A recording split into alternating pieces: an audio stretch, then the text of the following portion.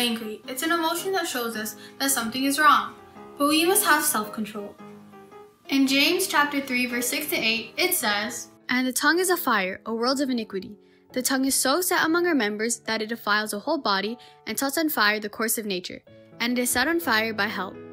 For every kind of beast and bird, of reptile and creature of the sea, is tamed and has been tamed by mankind. But no man can tame the tongue, as it is truly evil, full of deadly poison." Today's lesson is about self-control and what our anger may look like. Moving on to our experiment. What we need for this experiment is red water, baking soda, a container, and vinegar. The red water represents us, while the baking soda represents everything that makes us angry, like our problems, temptations, and everything else. The container is just here to make sure that we do not make a mess, and the vinegar helps show what our anger will look like when we do not have self-control.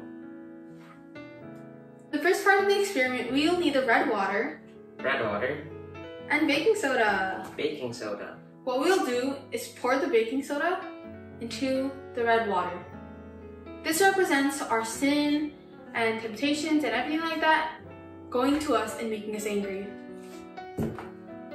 Now for the next part, we will use the vinegar and put it into us to represent how we might look when we get angry and when we do not have self-control. Yeah, pour.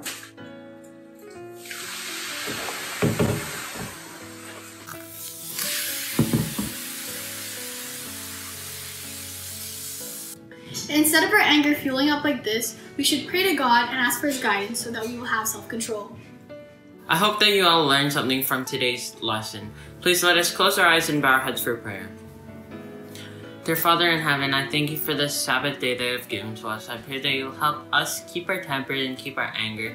Please, I pray for these children. I pray that you'll help them keep this lesson in their hearts. And in Jesus' name, amen.